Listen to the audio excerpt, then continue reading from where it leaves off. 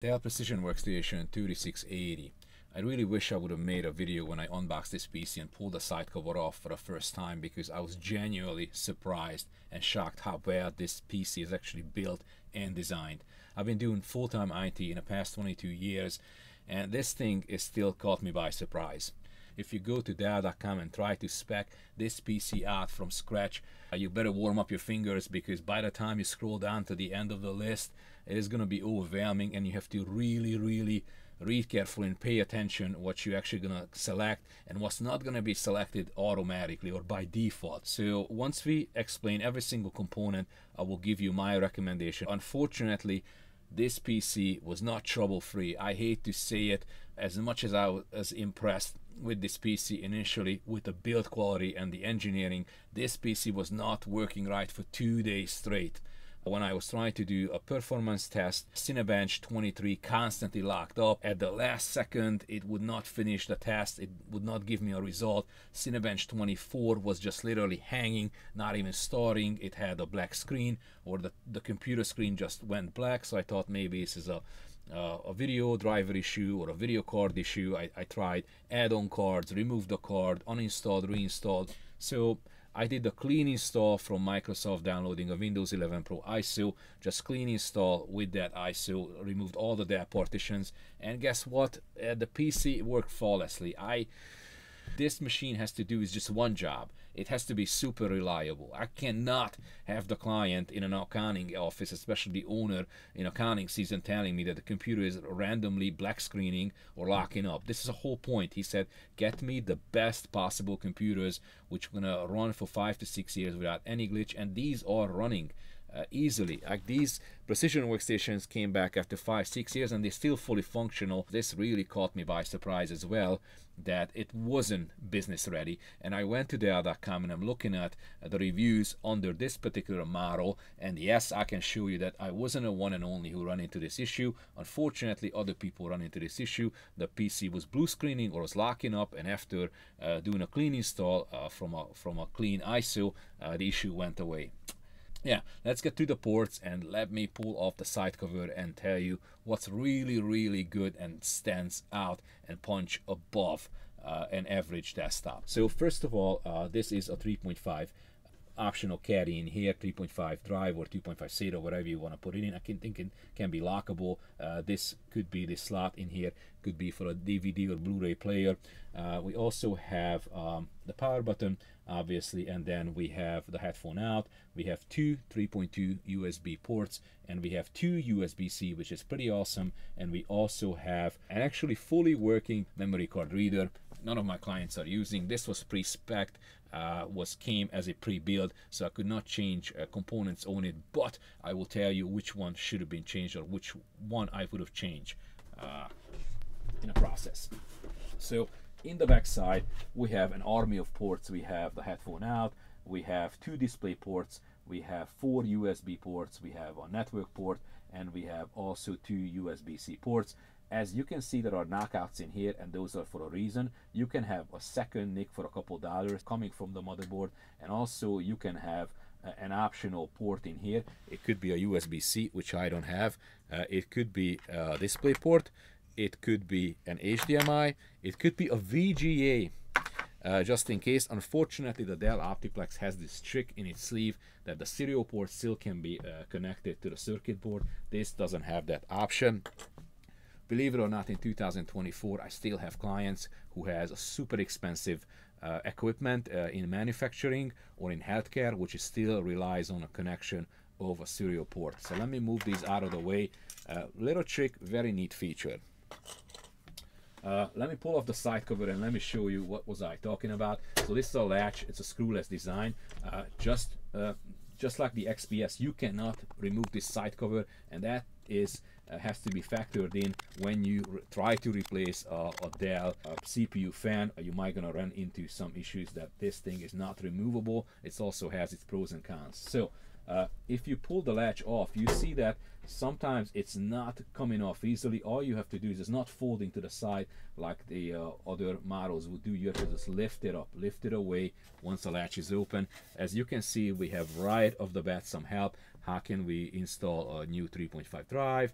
How can we arrange things in a PC? If I would have to describe this PC from a technical standpoint, this is technically an Apple PC, because everything is so obvious. I don't have to look at the manual. Most of the thing you probably should, but everything is changeable or replaceable or upgradable, is marked with blue, like this blue caddy. You put your drive in it, you slap it in. The cables are already here. We have 3.5 SATA options in here, 1, 2, and this is a removable carrier. Could be that's 3. We also have these tabs in here. All you have to do is just lift them away from either push or lift it away, and the front bezel opens up and we can remove this. So as you can see, we have a built-in speaker. It's a 2-watt speaker right here. I don't think I ever seen that before, but we have 2 huge fans in here, and normally these would be supported by 4 screws from the other side. Not in here. Single click and they are folding away. This one has 1 screw. Obviously, once you remove that single screw, this can be completely removed. And why would we do that? Well, technical cooling system in here if you need to or want to. This power supply, look at this odd shaped thing. It's a 500 watt platinum 80 rated power supply. Look how nicely has the connectors just plugged in here, ready to go whatever you do. And it has these rails in it. This model doesn't come with it because this is a low end, quote unquote low end. It's an i5. The CPU ranges between an i3 and an i9K CPU, and depends on what model you go. Some parts going to be automatically upgraded. If you get even a PC and it's customizable, I would suggest to don't go with a 500 watt power supply. Again, this PC can last for a decade. Go with a 1000 watt power supply. That's gonna only cost you like $70 extra. You might not gonna need it right away, but maybe later on, if you need to replace this power supply, it will be several $100s to do that. If you get that right off the bat, no issues whatsoever. Same thing with the CPU cooler. If you go with the K CPU, this CPU cooler will be automatically replaced.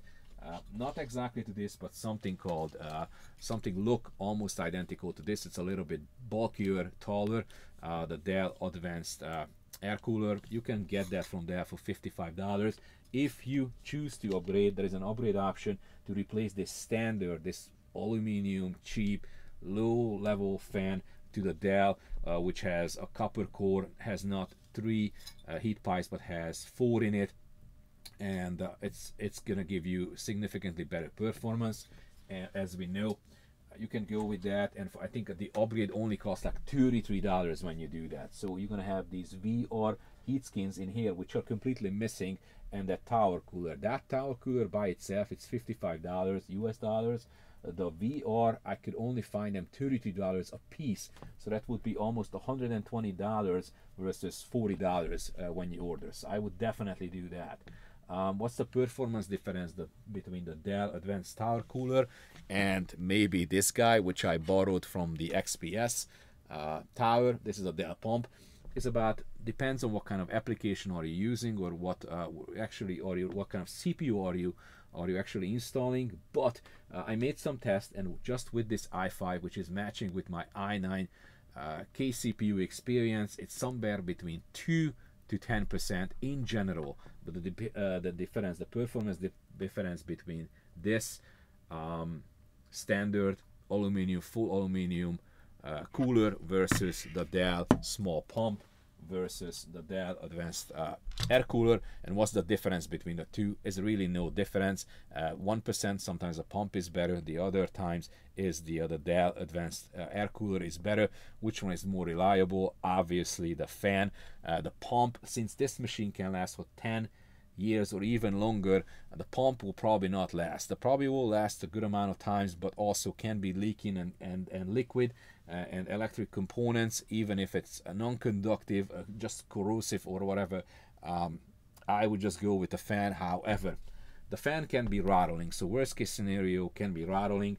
This fan was rattling on day 2. the amount of troubleshooting I had to put this in, like almost 2 days straight, swapping components out just to find out that the clean install of Windows fixed this issue.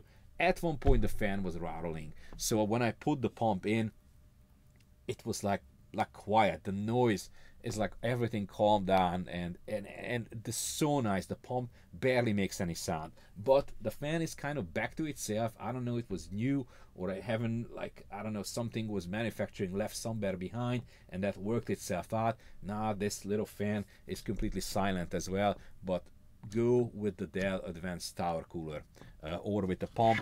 How much is that pump? I think it's $150 on Amazon. I'm sure you can buy it somehow from Dell. I don't have a specific link. I have the link for the, I'm going to put it in the description. But this pump, $55 was on eBay when I bought it, and it was open box item.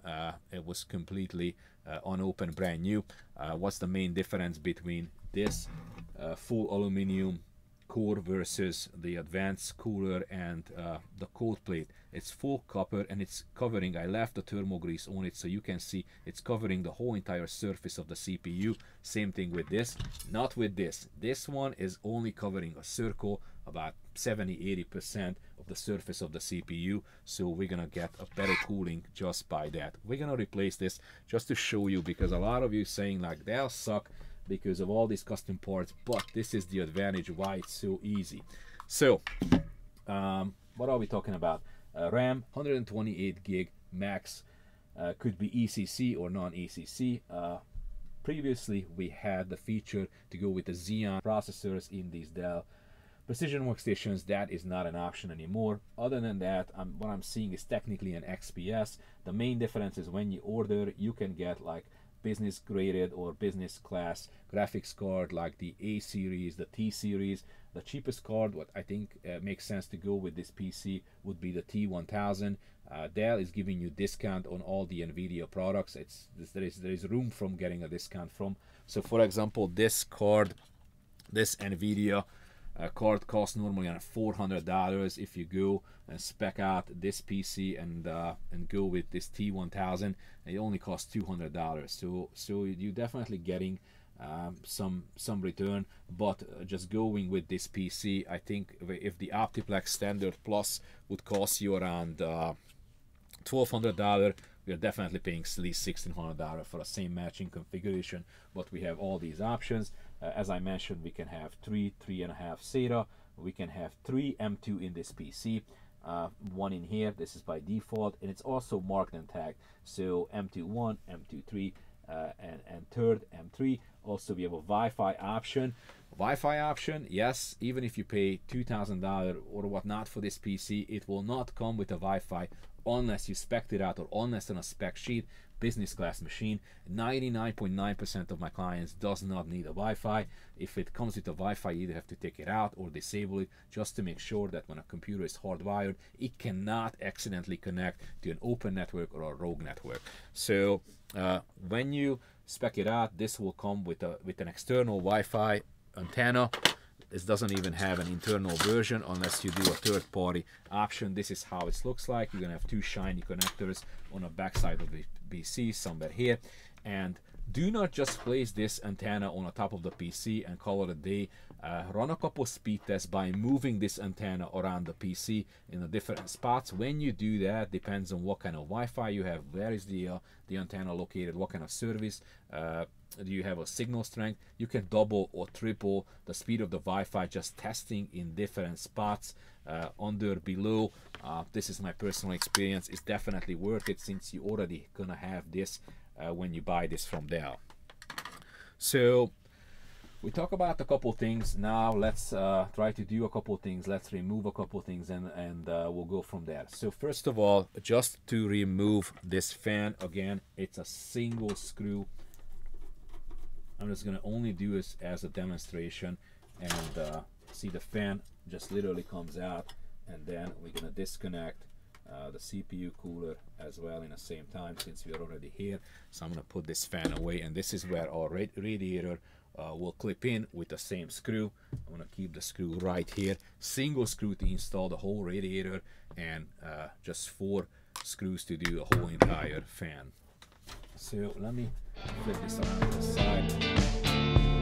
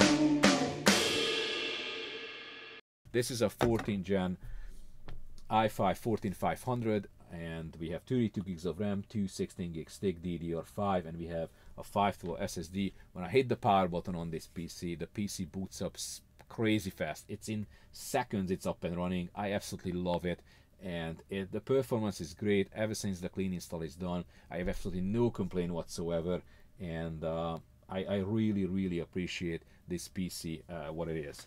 Let's try to get a power cord and see if I have something, and just hit the power button on this. Maybe we can put the phone. Let's see if I can turn it on. Might not gonna be able to turn it on. So yeah, I don't know how much you can hear. I can barely hear anything. The pump is going a little bit, but mostly what I hear is this radiator fan is going. It is super quiet and super nice. As always, thank you so much for watching my video. If you have any question, please just use the comment section below. I will do my best to reply. And if you have any kind of experience or knowledge what I'm not aware of, please share. Your opinion is always welcomed on this channel. Thank you so much for your time. I'll see you at the next video. Scott's out.